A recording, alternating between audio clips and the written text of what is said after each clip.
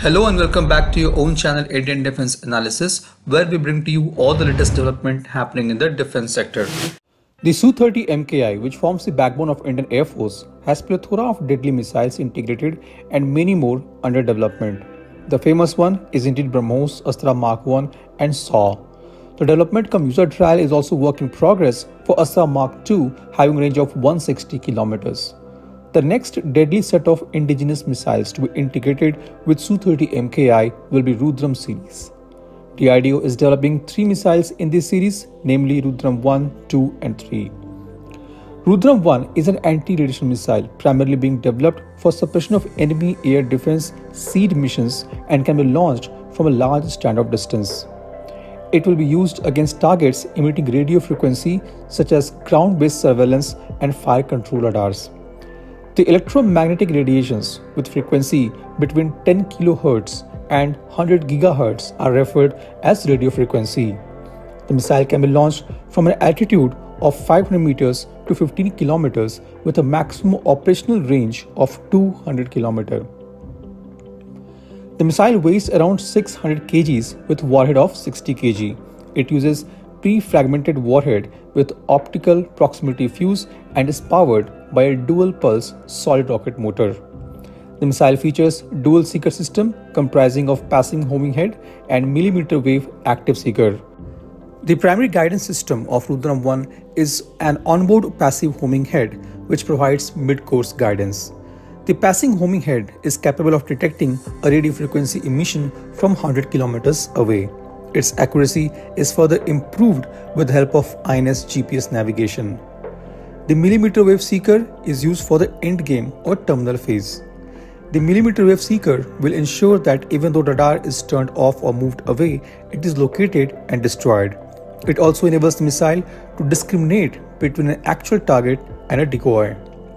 The missile also features two-way data link and is capable of lock-on before and lock-on after launch modes. The missile has maximum speed of Mach 2. The SU-30 MKI is the primary weapon platform for the Rudram I, and in future it will also be integrated with other fighter jets of Indian Air Force. The missile is expected to have circular error probability of 5 meters. The latest test of Rudram I missile was conducted on 9th October 2020 from SU-30 MKI. The missile is an advanced stage of development and is expected to be inducted in 2022. DRDO has been maintaining a lot of secrecy related to development of Rudram II and III missiles. Rudram II will be air-to-surface launched missile with a weight of around 700 kg and warhead of 200 kg. The missile will have a range of 300 km and a speed of Mach 4. The missile will use INS GPS satellite guidance along with inertial navigation for mid-course guidance and will also feature IIR seeker for terminal guidance. Rudram II and Rudram III will feature laser altimeter, which will improve the accuracy of missile and are assistant to jamming. The SU-30 MKI is undergoing modification for the carriage and release trials of Rudram II. DRDO has commenced the fabrication process along with BDL for 10 Rudram II missiles for testing. DRDO is also working on an offset version of Rudram II called Rudram II-A, which is under development for Indian Navy with additional sea skimming features and enhanced sensors to locate moving targets in the sea. This missile will carry different warhead seeker and is intended for completely different role. Rudram III is going to be a two-stage missile similar to Russian Kinzhal.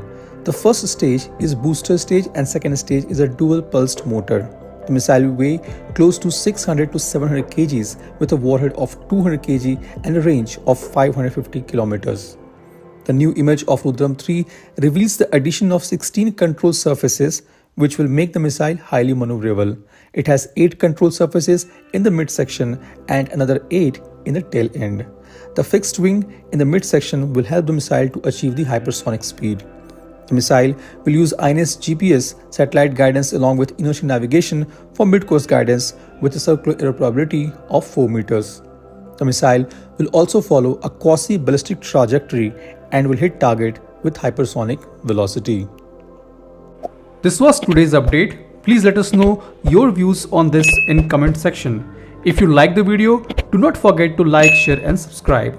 With this, I would like to say goodbye and Jai Hind. We'll soon back with more interesting and amazing development happening in the defense sector.